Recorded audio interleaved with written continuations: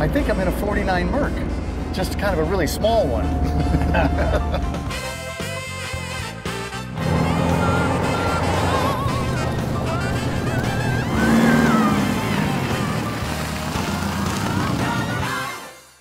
Hi, I'm Dennis Gage and welcome to My Classic Car. Well, this week we're in Maricopa, Arizona at Ernie Adams Dwarf Car Museum. This is a pretty amazing place, and Ernie is a pretty amazing guy. He built his first dwarf car back in 1965 out of something like 9 refrigerators, and built more since then than he could probably even tell you. But about 25 years ago, he started building street-legal dwarf cars. Have a good day, guys. These things are really incredible, not to mention really cool. Let's get around and check these things out.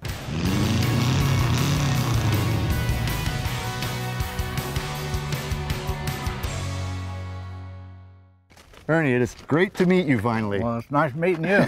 Man, I've heard about you, actually from your buddy, Gene Tweedy, who I met at the Old Mary's car show in Ottawa, Kansas, and he had his 54 Chevy Dwarf. I'd never even heard of a dwarf car before, and I went, man, this thing's so cool. And he goes, oh, well, yeah, but, you know, the real dwarf car guy is Ernie Adams out in Arizona. You know, he's the guy. And so I started looking into you, and in fact, you are the guy. You are the dwarf car guy. So you did your first dwarf car back in 1965? Yes, 1965. And so I built that out of 9 refrigerators. You know, and when you look at that car, I mean, I think it looks great, but when you look at it and you told me that, then I can start to see the refrigerators. Yeah. You know, because in fact, the back curve is the refrigerator, That is the top right? of the refrigerator. Then you started doing actually dwarf race cars, right? Yeah, that's where the dwarf race cars got their start, off of that car. The wheelbase and everything came off of that refrigerator car.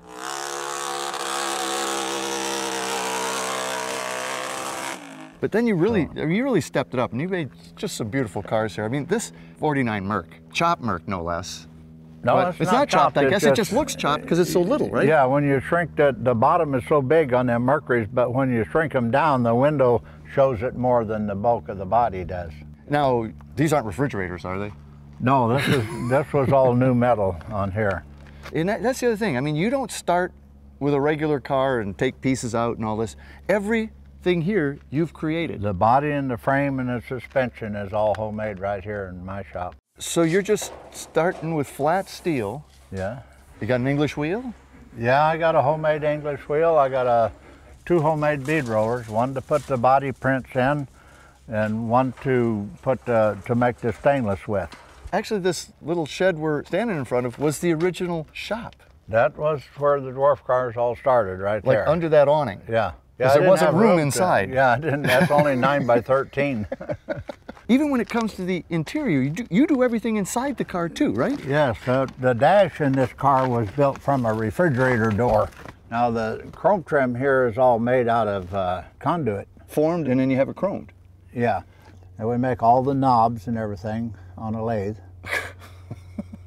Now, you got a little red button there. What's that? This little button is a flamethrower. This thing is a flamethrower too? Yes. So unburnt fuel travels back, woof, and then she's back up front. Yes. The doors are surprisingly heavy too, and they close. So nice. So nice. Yeah. Your fit and finish is better than a lot of new cars. How about your back glass? There's a little curve to that. The curved glass is cut out of a '66 Chevy pickup windshield. This was out of an old railroad truck, so it was kind of messed up when I made it. To begin with, right. How about your taillight bezels? You make those too? The taillights is all homemade. It's got a 50 Chevy lens. Oh, okay. And the running gear that you use on all your dwarf cars is all Toyota, isn't it? So real reliable, real easy to service. But the rest of it is all homemade, the suspension and everything. We use the Toyota springs. We just cut them and recoil them, use the Toyota bushings and everything. Can we look at the engine? Yeah. How about the spots? Do they need to move? Nope. Oh, really? They're okay. Oh, you really got it figured out. Well, by golly, that's a Toyota engine. That's a 4KC Toyota engine, 1290cc. I don't know really what the horsepower is on it. But plenty for this.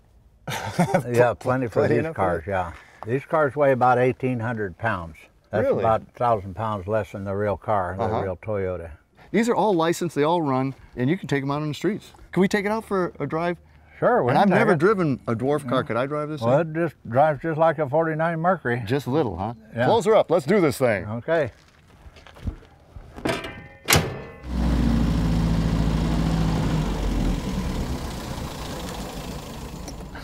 You know, you don't realize how little these are. Come up alongside a Ram pickup, it looks like a Mack truck. Yeah.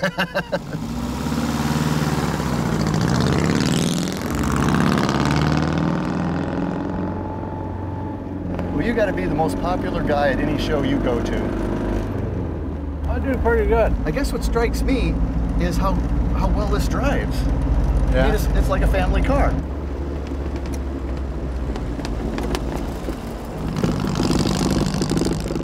Shifts so smoothly, but then it's a Toyota transmission. It's all matching. So it was built to work together. And this thing's got to get close to, what, 30 miles a gallon or something like that? 31. You know, you could drive this thing for a long distance. It's pretty comfortable. Yeah. When'd you start building? You were just a kid when you... Oh, I built wooden cars when I was a kid. Did you ever put a motor on any of them? Oh, yeah. Yeah. My mother bought our home place in 1944, and at that time they were taking washing machine motors off, gas motors, and putting electric ones on. So I'd bring them old motors home, make them run, and put them on wagons and tricycles and bicycles. Then I started making my own carts to put them on. Like in the early ones, were they all chain drive because it was just a sprocket and a chain, and then yeah. Well, chain or belt.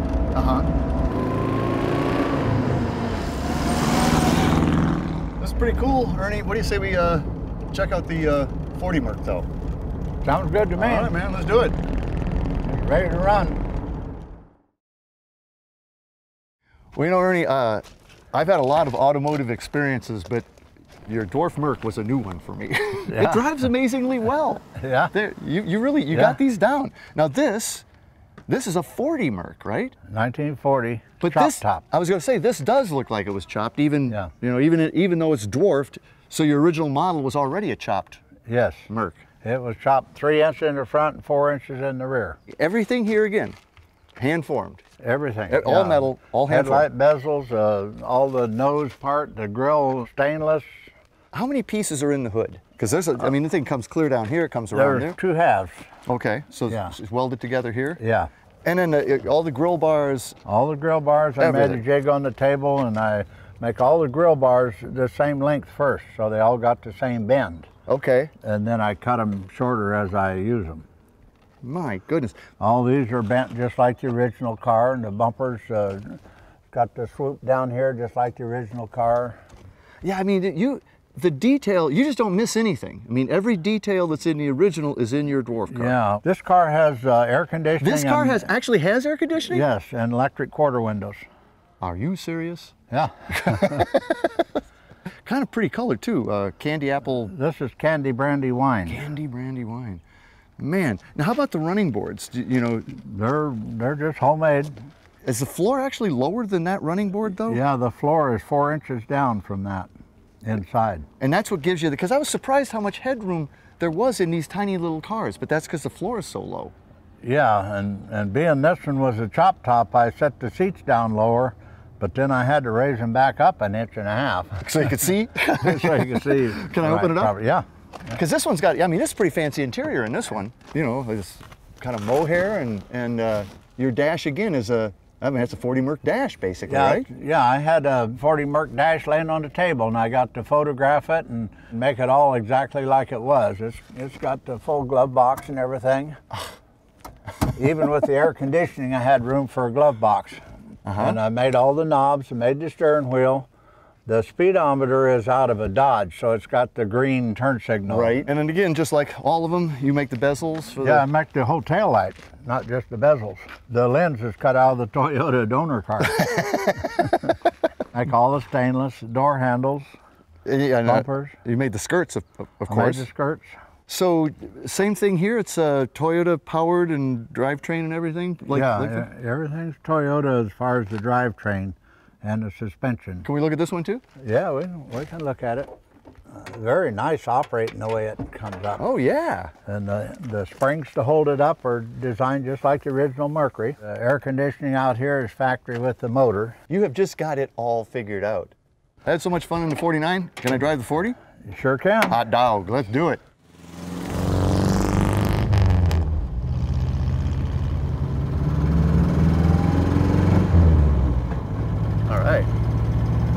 This is different. This is different, Ernie. Yeah, it's different. All right. You're looking up more and through a littler windshield, I think. But this actually has better visibility than a full-size chopped 40 Merc. The visibility is pretty good. They got a beautiful front end on them. Oh, they do. Yeah. Yes. I've always loved this car. And I think the candy brandy wine paint color you went with is perfect for this car too. Well, kids told me I had to paint one red instead of green and blue like I like, you know. I'm a green car guy, so you know, I'm with you. But red looks good on this. I've never seen anything though that was scratch built that was better built than what you do. I've never seen anything like it. Well, they don't seem like homemade cars They as far sure as don't. riding in them. They're not junky sounding, you know. The doors alone weigh a ton. I mean, these things are solid. Well, this one drives every bit as good as the 49. Every bit as good. Maybe even better. Yeah. I don't know. I mean, they're both so good. I can't decide.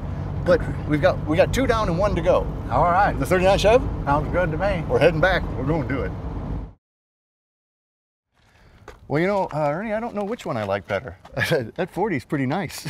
You're going by the looks or the way they drive? Well, a little of both. That's why I can't decide. But this was kind of what started it. This was your first street legal. Yeah, that's the Dwarf, first right? street legal. So Yeah. this is a 39 Chevy. Chevy. And you built this one in? 88 to 92, I built it. So a 4-year. You definitely stepped it up. You decided you're going to put this thing on the street. You're going to do the whole thing, right? Yeah, it was quite a learning curve, but I studied pictures real close, and I had made a bead roller to put the print in the Dwarf race cars, so I also used that to put the print in the body here. Right. Just made another set of dies, and the headlight buckets, I made a jig to make the headlight buckets with, and inside is a tractor headlight with the back cut out so I could adjust it. It's had 3-point adjustment. Right. How about your little The turn park signals or lights, park lights? I found a pair of them. They were all rotted, but I used the bezel and the glass. And I'm sure you made the visor. Yeah, the visor's all homemade. It's kind of a copy of a Fulton 3-piece, so it can be adjusted. What are the seats? I mean, do you make the seats too? Well, the seats in this case are Toyota bucket seats. I cut them down smaller.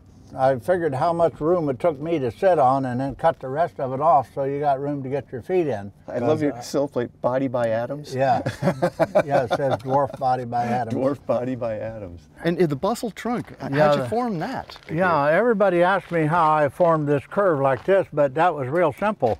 This quarter panel comes from the door all the way back around to here. Yeah. And it's welded to the body right here. Yeah. And right in the middle of this curve. So it's just a slight bit either way. Well, you know, your seams, you just can't see And then them. these hinges are homemade. Gosh. They got everything to travel with in the trunk, you know, spare tire, jack, and a wheel wrench in all the cars. Now this would be different because this would have a butterfly hood, is that right? It's got a butterfly Look hood. at that. Yeah. Let's look at that. Now the hood opens just like the original car. It's butterfly opening. The car body was built right around the motor, but I've had the motor out of here and put another motor in it. Can you take it out the top or does it go out the bottom? It comes out the top without taking the grill off even. Wow. How about the hinge? Did you make the hinge for that, or? Yeah, the hinge is all homemade for that. You couldn't even steal one from a piano and be satisfied, could you? No. You had to make your own. Well, we're 2 for 2 so far. What do you say we take this one out? And you got the full size of this too, right? Yeah, we can drive them both. Hot dog, well, let's do it. So this was like 24 years ago you built this. Yeah. That's amazing. And where all have you driven? I drove to Des Moines, Iowa, first trip out of town. Man. This little bugger's got pretty good snap to it too, and it's I could tell that, yeah. out on the highway 65 to 85, it'd get right up and go. My neighbor and I, we held it wide open for about 10 miles on Interstate 40, and it would not go 100. 99 is the best it would do. Darn close to it, but not quite 100. Yeah, but this one's always had just a little bit of left pull. Other than that, you can run 80 miles an hour and take your hands off the steering wheel, any one of them. So when you're driving like on an interstate or something, I mean, are people just driving by you and videotaping the car with their phones and all this stuff? If you pull in to get gas, you got a car show. So this is the only one of these that you've got the full-size version of, right? Yeah. these just drive so amazingly well. I just get such a kick out of it.